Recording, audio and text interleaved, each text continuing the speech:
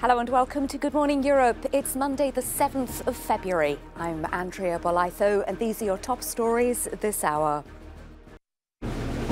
French President Emmanuel Macron heads to Russia for a meeting with President Vladimir Putin amid rising tensions between Moscow and the West. Pope Francis has made his first appearance as a talk show guest on Italian TV. Threat to the environment or a necessary infrastructure for gas supply to Europe. We're in Puglia in southern Italy, the first access point of the Trans-Adriatic pipeline.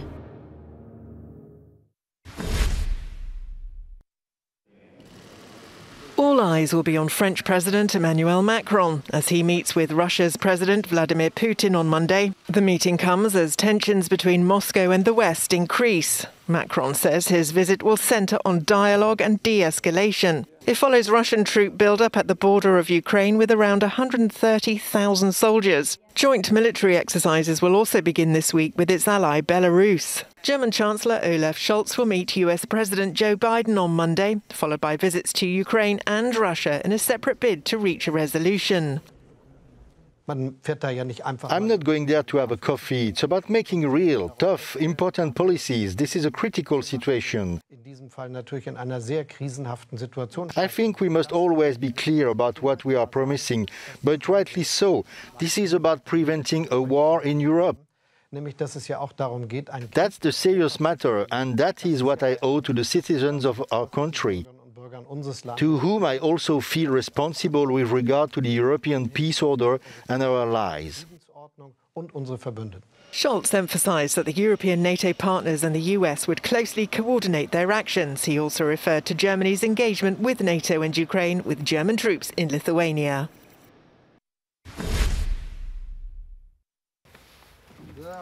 Preparing for a possible Russian invasion, members of Ukraine's National Corps hold military training for volunteers in snow-covered Kiev. As Moscow continues to amass troops along state lines, willing residents from across the country join the far-right political party for training on a daily basis. Many fear for their lives and want to learn how to defend themselves. 100 kilometres from the Russian border in the icy forests of Estonia, extreme temperatures are putting NATO troops to the test. Some 1,400 British, French and Estonian soldiers have joined the annual winter camp exercise near Tapa, where they're working together to perfect their tactical skills in a demanding winter environment. Meanwhile, 1,700 top US troops have landed in southeastern Poland on President Joe Biden's orders. The country, which is a NATO member, shares borders with Russia and Ukraine. Biden will also deploy additional soldiers to Poland, Romania and Germany in a bid to demonstrate America's commitment to NATO's eastern flank. However, Russia's western military district are also conducting drills in the Leningrad region bordering Finland and Estonia, while on Sunday the Kremlin flew 2 long-range nuclear-capable bombers over Belarus, which borders Ukraine to the north.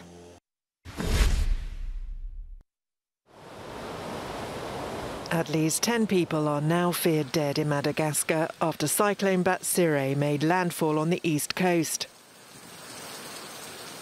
Whole villages are reported to have been swept away, leaving an estimated 50,000 people displaced. It's the second destructive storm to hit the island in 2 weeks, with gusts of more than 230 kilometres an hour.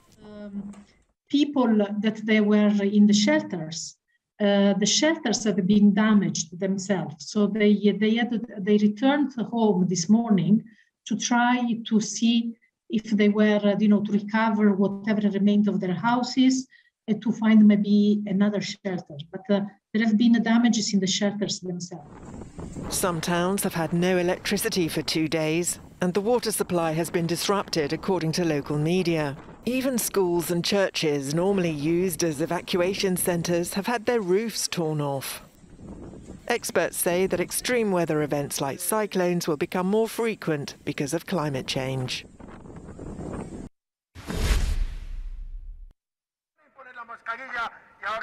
Hundreds marched in the Spanish capital on Sunday to protest against COVID-19 restrictions. The participants largely fell into 2 different groups: people against vaccination and those asking for more freedom to face the pandemic without government measures. The march ended in front of the parliament, where crowds listened to songs and speeches. In the Netherlands, there was a similar sight in Rotterdam. Thousands were also out protesting COVID-19 government restrictions with the Together for the Netherlands movement. But unlike some previous gatherings in the city, Sunday's was peaceful. Many of the protesters said that they weren't against vaccination, just that they wanted things to go back to normal. And in Canada, protests against pandemic restrictions across the country entered their second week. What initially started as anger about vaccine requirements for truck drivers has now turned into larger concerns about health measures.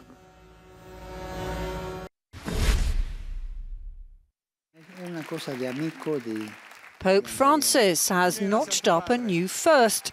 He's appeared on an Italian TV chat show.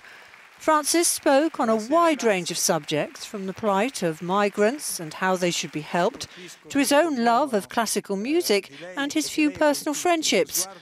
When asked specifically about the role of being Pope, he downplayed any suggestion that it was a burden. If you go around and you see so many people who endure bad things, day by day, for example, people who endure family and economic difficulties, and wages do not last until the end of the month.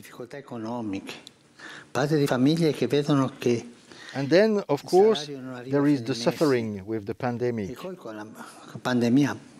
Then I think I would not be honest if I said that I endure very much. The TV show Che Tempo Che Fa is one of the most popular and critically acclaimed primetime shows in Italy.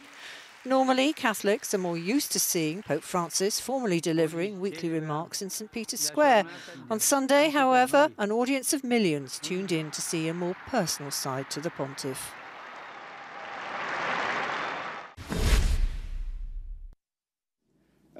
Queen Elizabeth II has officially become the longest-serving British monarch. Having reigned for 7 decades, the 95-year-old was kept busy earlier this week, reviewing plans for her Platinum Jubilee celebrations in June.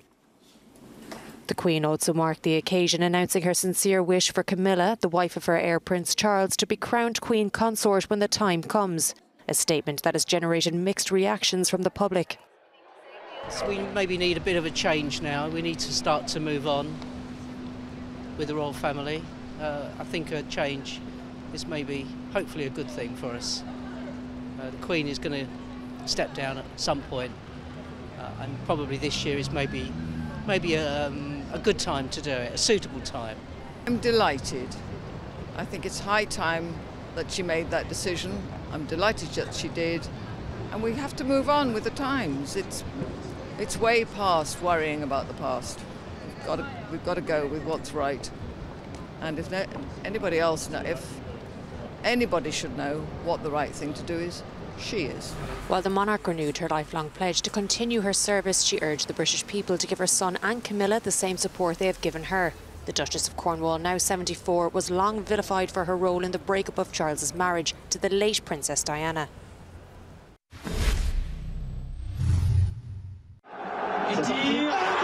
Senegal fans celebrate at home in Dakar after their team defeated Egypt 4-2 on penalties at the Africa Cup of Nations final in Cameroon. It's the first time they've ever taken the title. After extra time ended, still with no score, it went to the drama of penalties. Hero Sadio Mane made up for a first-half penalty miss by converting the winning spot kick in the shootout. The match had been billed as a battle between Liverpool stars Mane of Senegal and Mohamed Salah of Egypt, but it never reached those heights, with both sides missing chances. While Senegal celebrate and Mane is voted the tournament's best player, an exhausted Egypt will return home after missing out on their bid to win a record-extending 8th African title. Still to come on Good Morning Europe, more news, sport and entertainment stories from Europe and around the world. Stay with us.